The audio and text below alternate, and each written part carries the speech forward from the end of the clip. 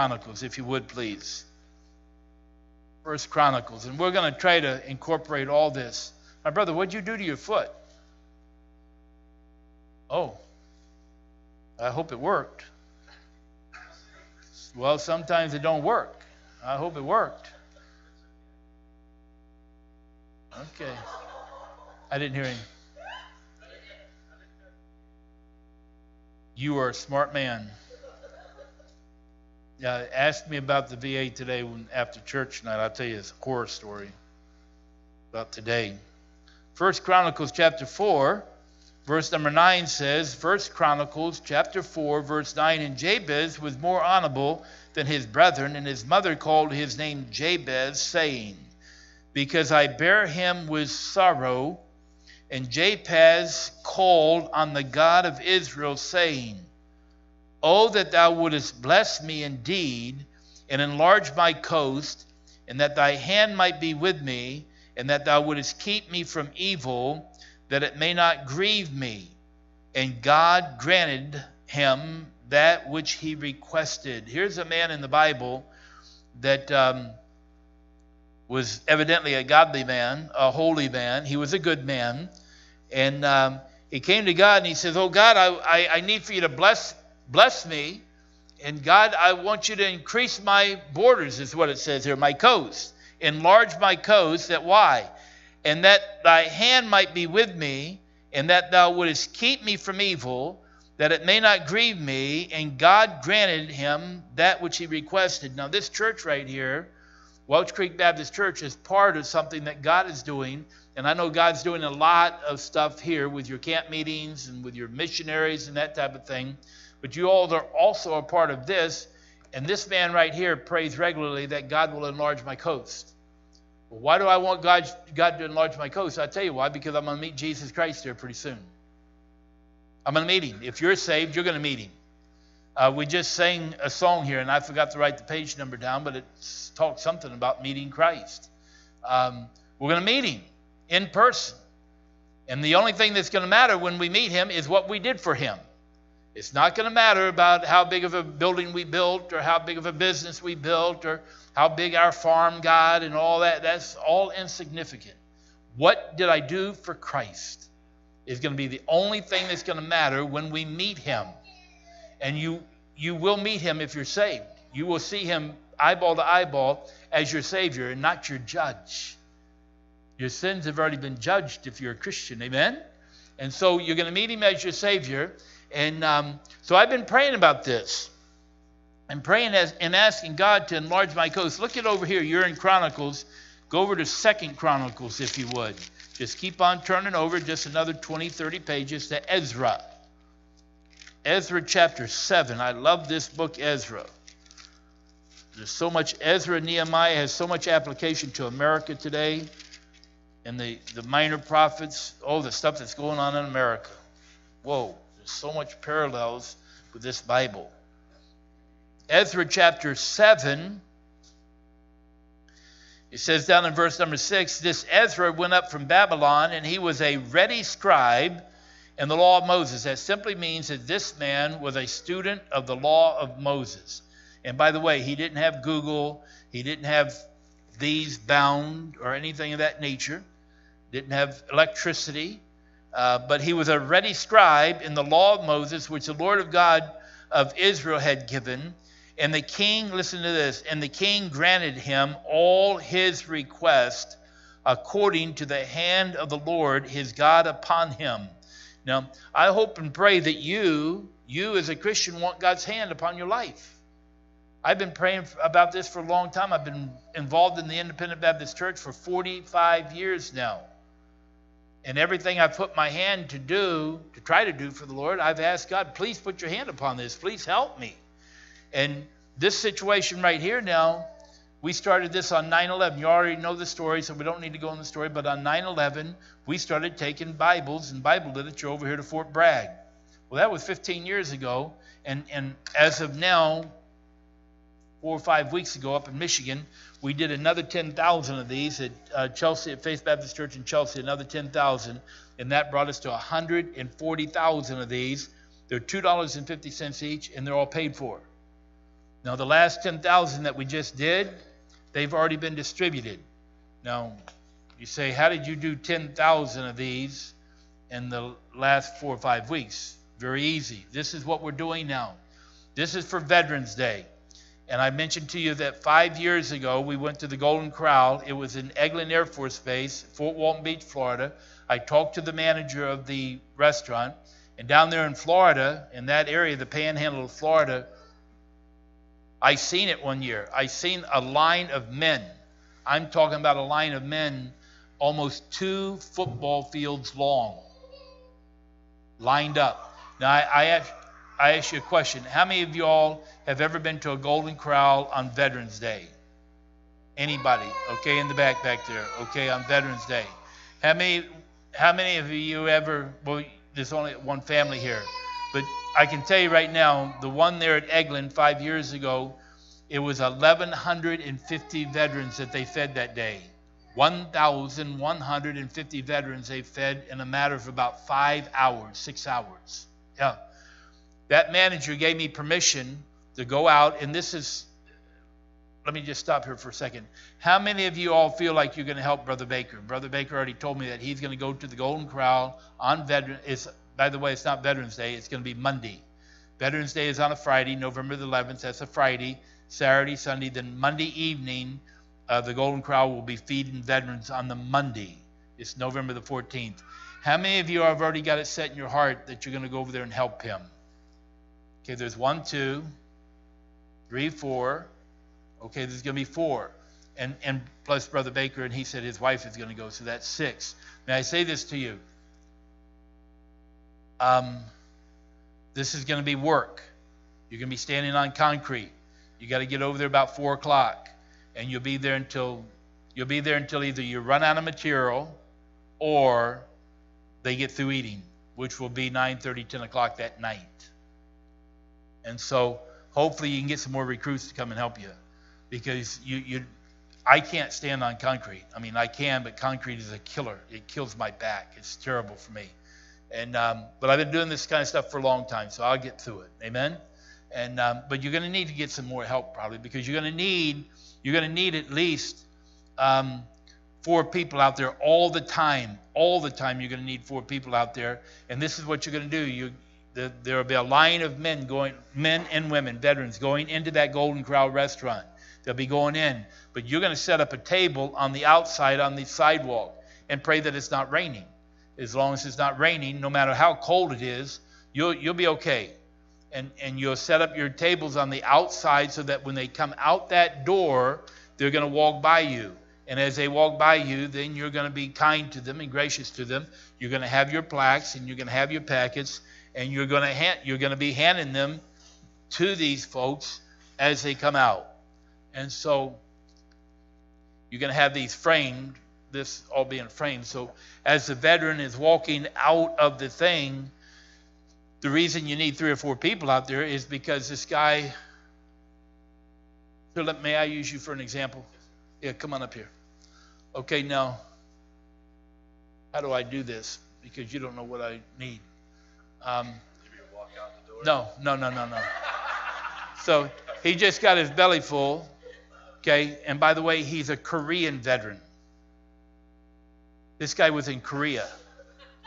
Okay, he's got silver hair now, and he's like this.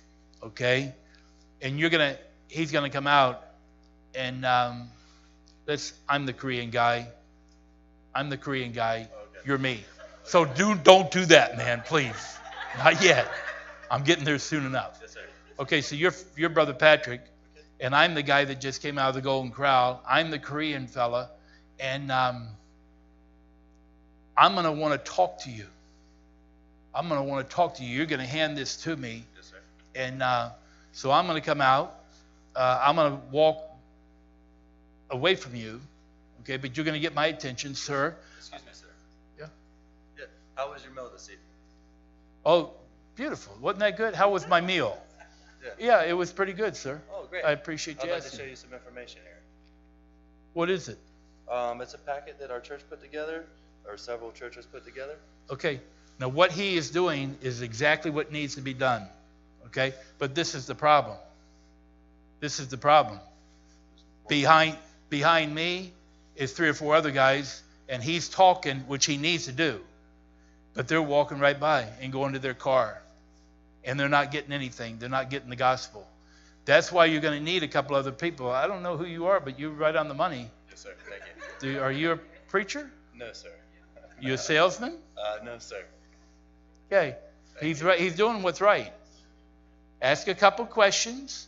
Now, sometimes I get myself in a situation where people are walking by me and I say, sir, now, look, we want you to have one of these. Now, God bless you. And, sir, this guy's walking by me, and I try to be polite to people. In other words, I need to be careful how I say this. Okay? I need for you to come up here. Okay? Now, his daddy's a preacher. His daddy's a preacher, and that doesn't make him a preacher, okay? But he's a preacher's son. Okay? He's a son of a preacher man. Okay? And his daddy's a preacher. Okay? I want you to stand over here, Brother Baker. Now, let's do this again. Right here. I'm going to show you guys something that if we all be honest with one another, we know that this gets done down in the South. Okay? And how am I going to do this? I want you two to talk. Just talk. Keep talking. Yeah. Hey, Brother Baker, man, it's been good to see you. No, you two are talking. Oh, we're still talking. Brother Baker, man, how's things going for you? God bless you. So good to see you. Do you know what I just did? Interrupted a conversation. I interrupted a conversation, and it's a master amongst Baptist preachers. Baptist preachers at these fellowship meetings. And not only does this go on, but this goes on. Hey, brother, good to see you. How's things going? And God bless you. Never even look at you. That goes on all the time.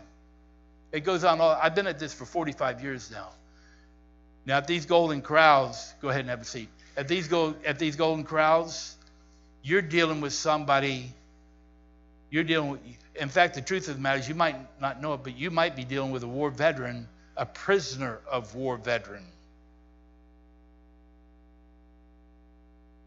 And whatever you do, go ahead and stand up. Don't, hey, buddy, God bless you. Thank you for our freedom. Whatever you do, don't do something like that. Sir, we just want to appreciate what you've done for us. And, sir, this is a booklet from our church. God bless you. We hope that you take some time for this. And you be personal and kind. That's why you're going to need some backup, my brother. Try to encourage some more people to come. And you'll be out there for two hours or so. You might need somebody to give you a break and be there. And so this is extremely important. It's a tremendous opportunity to get the gospel. You're on private property, a Golden Corral restaurant. And this year, you don't know this, but this year we have 18 Golden Corral restaurants. Last year we had 5, and we had 2,000 veterans last year that got one of these and was offered one of these. 2,000. Now that 2,000 was not over here at Buford. The 2,000 was in Albuquerque, New Mexico, Eglin Air Force Base, and Buford and Bluffton. There's 2 of them there at Bluffton and Buford. We had Golden Corrals that we worked at. So may I say this to you? This is a tremendous opportunity. And I just hope and pray that the others, if you're off on Monday night, if you're off on Monday evening of that Veterans Day weekend, I hope you take advantage of it. You'll have your pictures of your church, the framed 8x10 frames. You'll be able to give them from your church. It's a tremendous tool. So I hope that you take advantage of it. If you have, if there's any questions whatsoever, please, after church, I will listen to any question after church, okay? And if you have questions, we'll answer the questions after church. And again, I would encourage folks to volunteer for this and get involved in it. And I promise you, the Lord Jesus will appreciate it. Things like what just happened to me today at the hospital was that lady walking down the hallway saying to me, yeah, I'm looking for some more of these things. I'm looking in the waiting rooms for some more. Well, God had all that orchestrated. You know what I mean? God knows what he's doing with his word. And he knows what he's doing with his word at these Golden Corrals.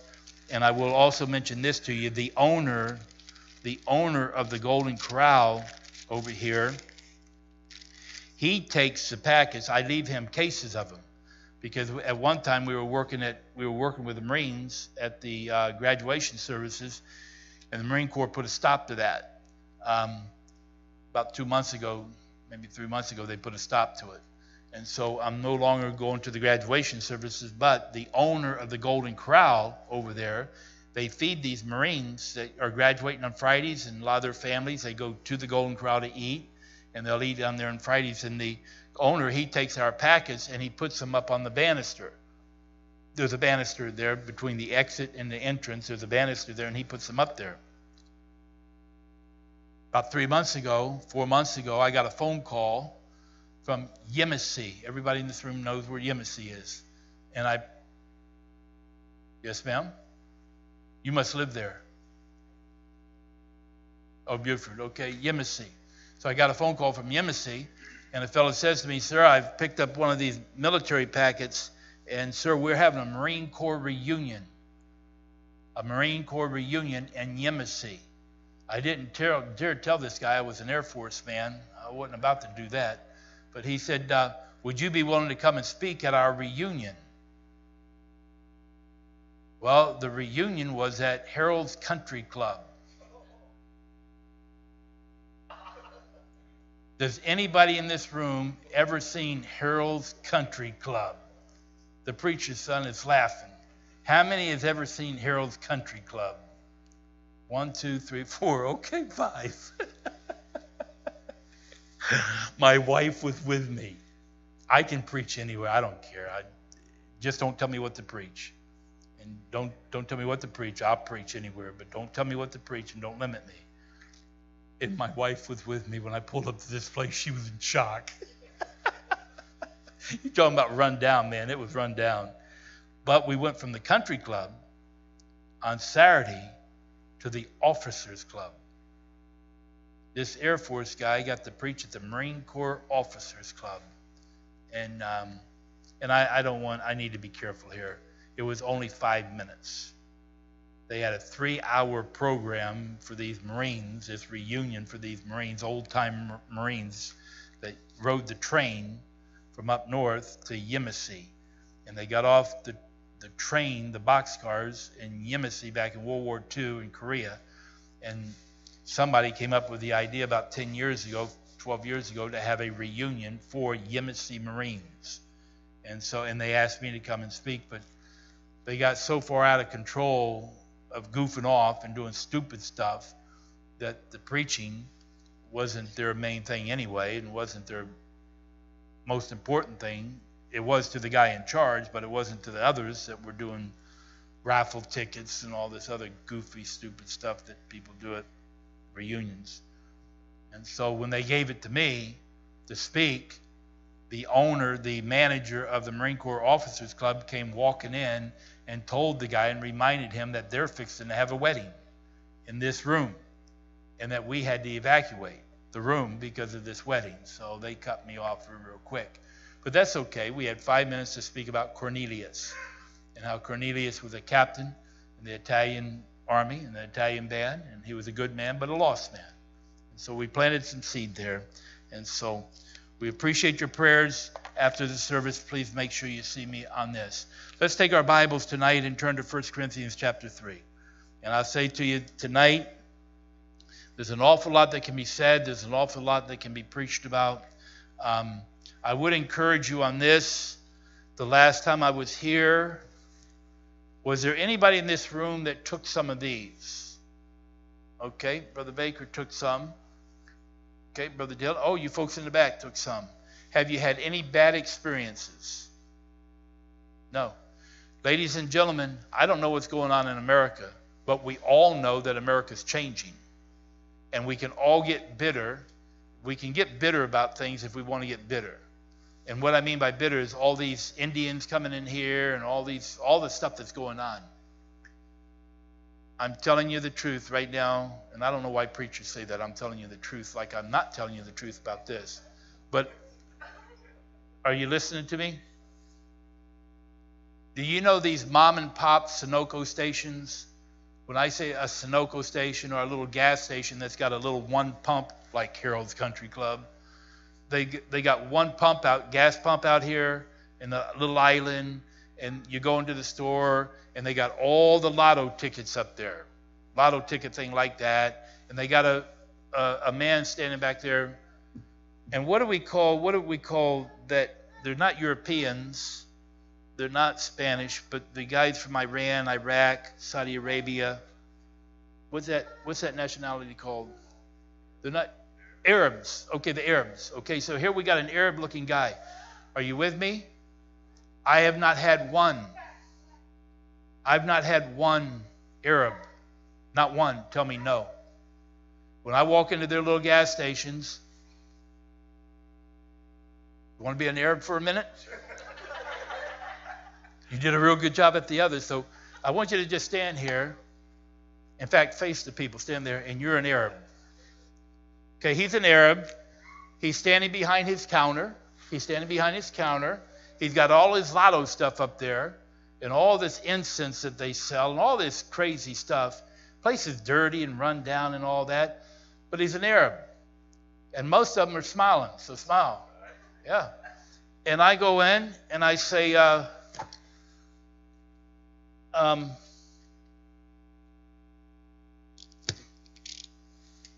sir, it's good to see you today. And I'm from over in the Savannah, Georgia area. And, sir, this is a paper that I publish. Sir, this paper is called The Good News. And, by the way, I do this when he doesn't have customers. He's a money man. He's wanting to make money, and don't mess with his money. I can tell you right now, that's right. You heard what he said. That's right. Don't mess with his money. So if he's got customers, leave him alone. But you wait until the customers leave. So the place is kind of dead right now. Sir, I just want you to know I'm from over at Savannah.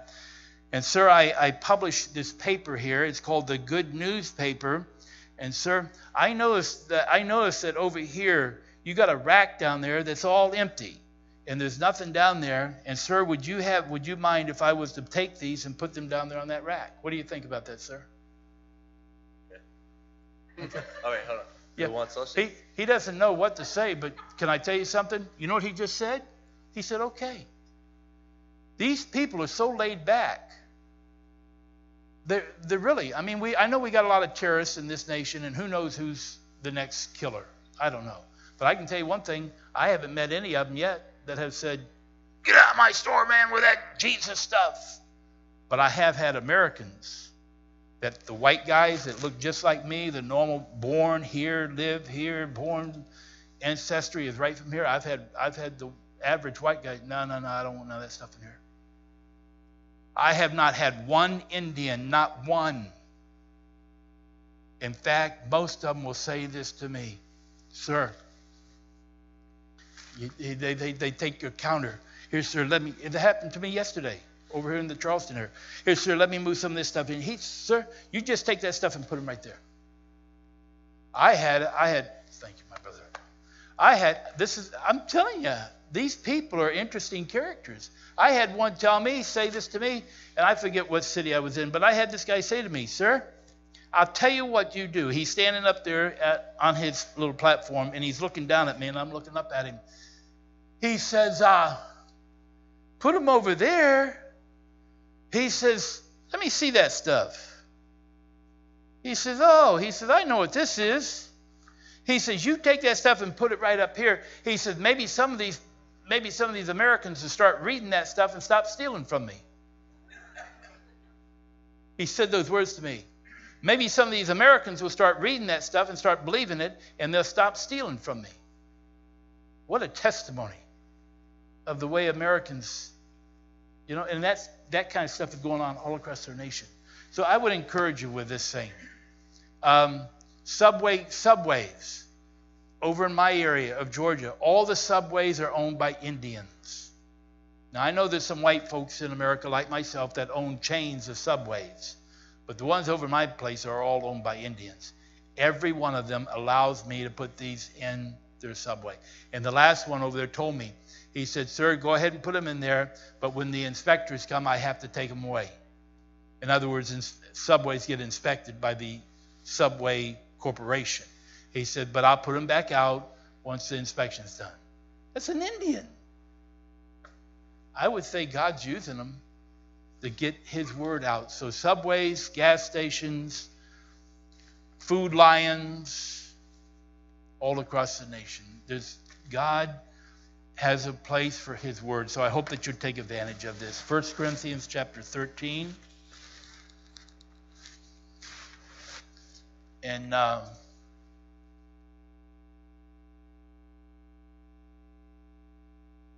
take a look at this. 1 Corinthians chapter 13. And I, brethren, could not speak unto you as unto spiritual, but as unto carnal, even as unto babes in Christ.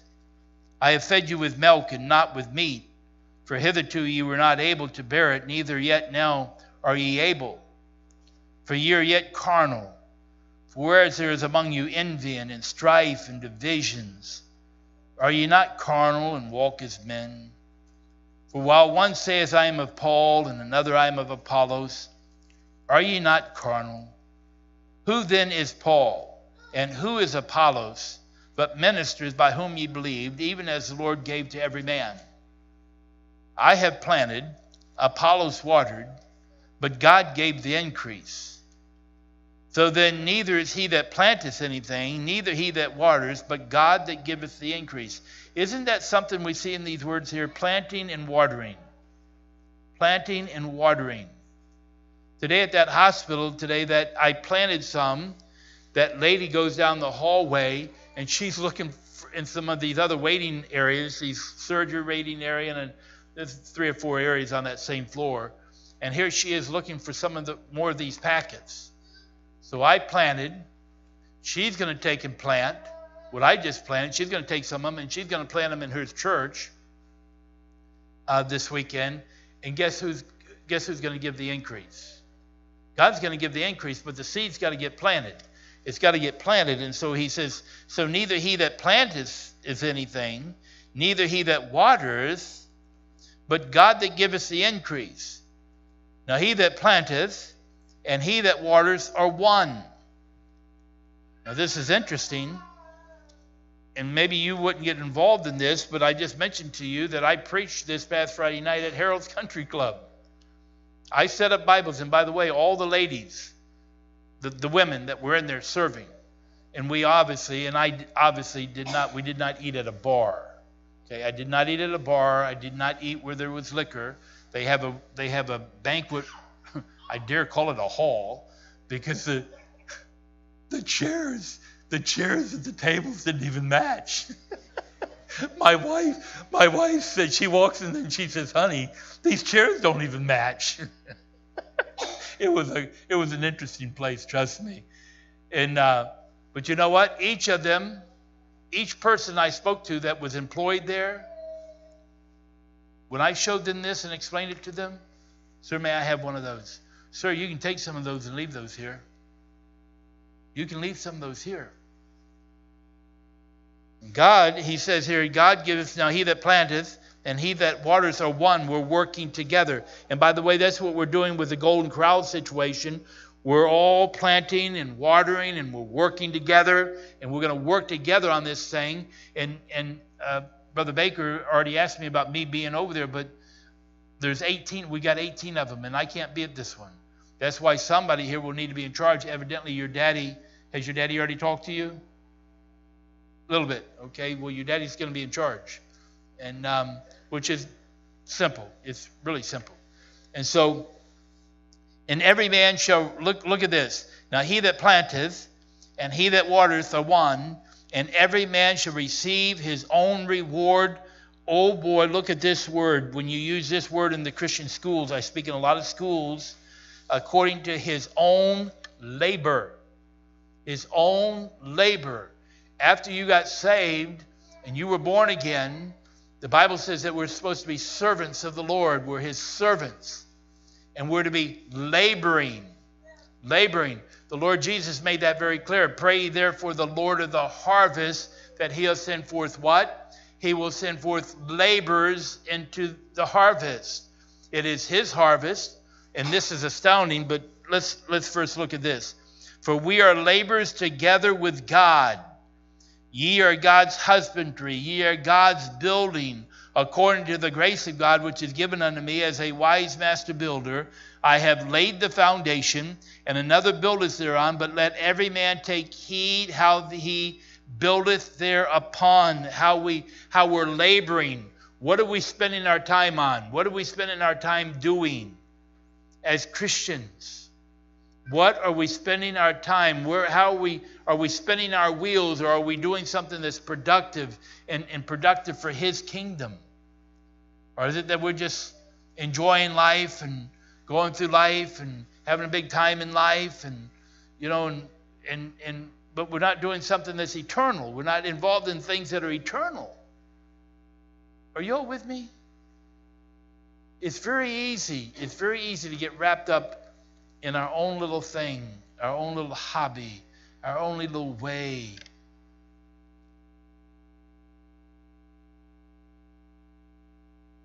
And I know a guy up in Michigan. Every time I'm up there, he gives me fish. He gives me fish, he gives me food, all kinds of fresh fruit. He's retired.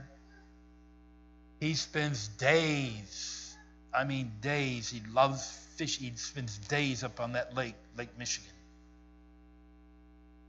I call him John. You know what? I can't imagine if he had spent the kind of time that he spends with his farming and his fishing, and he's a amateur golfer. Spends hours and hours on golf courses. Tremendous talent, tremendous golfer. Tremendous fisherman. Got a big boat that he does all this fishing in. You know what? That's I don't know. Is it eternal?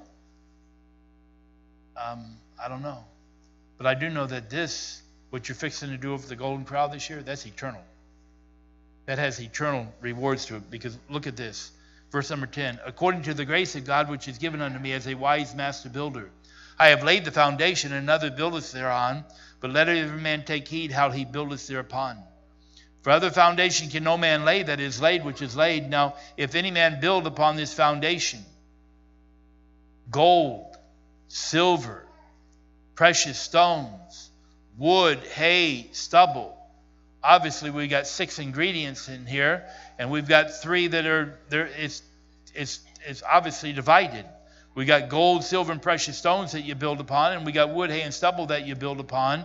And he says in verse 13, every man's work shall be made manifest. For the day shall declare it, because it shall be revealed by fire, and the fire shall try every man's work of what sort it is. And if any man's work abide, which he has built upon, he shall receive a reward. And if any man's work shall be burned, he shall suffer loss, but he himself shall be saved, yet so as by fire. And ladies and gentlemen, when we look at this type of passage of Scripture here in Corinthians, I don't know about you, but I have to ask myself, am I spending my life, am I doing something that's gold and silver and precious stones to God? Or am I spending my life in something that is just wood, hay, and stubble, and that when I stand at this great judgment seat, when I stand before the Lord, and I have to answer, take your Bible and look at this over here. We're in 1 Corinthians, but look over in 2 Corinthians chapter 5. In 2 Corinthians chapter 5, I've got this marked in my Bible, and it turns right to it, and so I don't want to get ahead of you. But 2 Corinthians chapter 5. This is an independent fundamental Baptist church, so I already know that you're aware of this passage of Scripture. 2 Corinthians chapter 5 says these words, verse number 10. For we must all appear before the judgment seat of Christ, that everyone may receive the things done in his body, according to that he has done, whether it be good or bad. You mean Christians can be involved? The Bible makes it very clear that Christians can be involved in the good and the bad. There's bad things that we waste our time on. Knowing therefore the terror of the Lord, we persuade men, but we are made manifest unto God, and I trust also are made manifest in your conscience. Look at this over here in verse 17 of the same chapter. Therefore, if any man be in Christ, he is a new creature. Old things are passed away. Behold, all things are become new. And all things are of God, who hath reconciled us to himself by Jesus Christ, and hath given to us, take that word us, all of us, the ministry of reconciliation, to wit that God was in Christ, reconciling the world unto himself, not imputing their trespasses unto them, and has committed unto us the word of reconciliation. You know, God is trusting us to be reconcilers. A reconciler is someone that stands between two people that are in a fight, people that are having problems. We're bringing them to Christ is what we're trying to do. And it's 4 minutes after 8. Let me show this thing to you because this is 6 minutes. We'll close with this. And all this is what we're trying to do on the streets with the military. I've been doing it for 15 years now. What we're going to be doing at the Golden Corral is we're ministers of reconciliation. We're ministers that are bringing the good news to these folks, and we're trying to reconcile them to a holy God. There's only one way that a man can be reconciled. It's through Christ. It's the only way, and we've got the answer. And so let's just see if this thing will work. We'll show this, and we'll go home, and hopefully it will work. We had it earlier going, and all this is 6 minutes of our work. And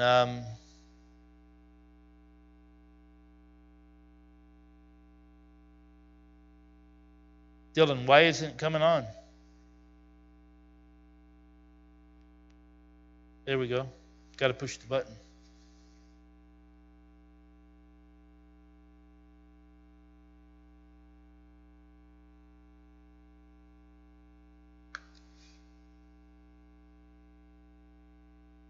This is a DVD. It's probably been years ago that I might have showed it here. I'm not sure. We're going to show it again tonight. I think we are. To cross the ocean wide and blue, they carried their cross, not caring the loss, so other souls could hear the truth. But the light's grown dim in America, and sin will be our nation's doom. We need more preaching in America, for Jesus is coming soon. Who will go to America, land of the red, white, and blue? Who will go to America? Tell me, brother, why not you? Our Savior sends his children forth to go to every land, to the islands of the uttermost, to find forgotten men. But the most forgotten mission field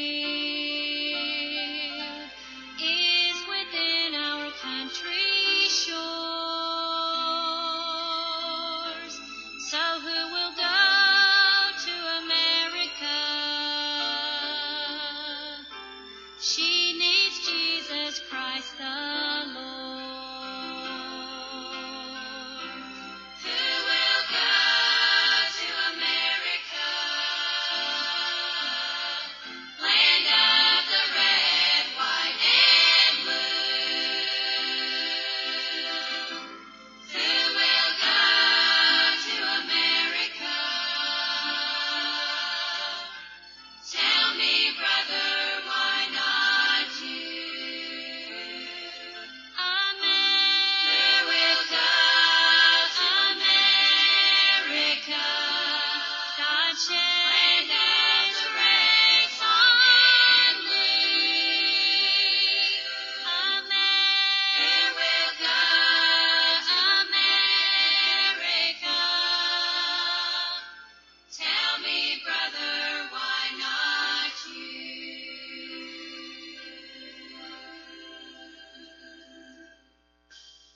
We are Patrick and Judy Hayes of Berean Armed Forces Ministries. We've answered God's call to take the gospel to the 1.3 million men and women who serve in our armed forces. We do this by personally confronting them and getting first-class Bible literature into their hands. The main outreach of our ministry takes place just outside the military bases of the United States. As they stop their car, we approach them and briefly greet them and thank them for their dedicated service to our great country. Then we hand them a packet of information that contains a clear presentation of the gospel along with information that will attract the interest of the servicemen. We hope and pray that the Lord uses this attractive patriotic materials to open their eyes to the truth about Jesus Christ. In addition to our seed planting, we follow up our converts with a Bible correspondence course. Lessons and quizzes are mailed to the troops, and they return them to us to be graded. We also work with local churches to encourage them to reach out to the military personnel in their area and start working with the National Guard units that they have in their city. On a typical evening, we set up a Support Our Troops table at the Walmarts near the military installations. In similar fashion, we hand out the patriotic gospel packets to those who pass by. We also recruit the help of adults and young people from all over America today to aid in this cause. We organize collating parties at churches to assemble the packets that we hand out at the bases. Since 9/11, we've been able to share 850,000 gospel tracts as of October of 2009. Each of these was hand-packed by volunteers in churches like your own. We also enlist the help of children and senior citizens to write and color pictures that are incorporated into the packages that we share with the troops on the streets. These are a tremendous source of encouragement to the young men and women who are fighting to protect our country. Here is just one response we have received. Dear Patrick Hayes, my men would like to thank you for the care packages that you sent. Most care packages are given to the conventional armed forces, and rarely do soldiers in the Special Operations Command see these packages. This week, we were at a location with our other soldiers and were able to share in the packages. I will tell you that every time we see a school child draw a picture or just get a note from Americans who really support us is a morale booster. Thank you again for taking the time to send a piece of home. Sincerely, Major Tony Thacker. Would you please help us in this vital ministry the Lord has given to us? The first need is financial. It costs about $2 for each and every packet we hand out to the soldiers. Secondly, we would like personal notes and letters of encouragement to send with care packages to the troops overseas. The soldiers especially love to get pictures colored by children as it reminds them of home and family, and this helps open the door for the gospel literature. Thirdly, we need help assembling the gospel packets. Perhaps you can organize a collating party in your church. Lastly, and most importantly, we need your prayers. Please pray that God will touch the hearts of the police that are in the cities where we work, that they would allow us freedom and liberty to work on the streets and share the gospel with our troops. Please also, if you would, keep in prayer our health and our safety while we do work on the streets and while we travel from base to base. May God bless you.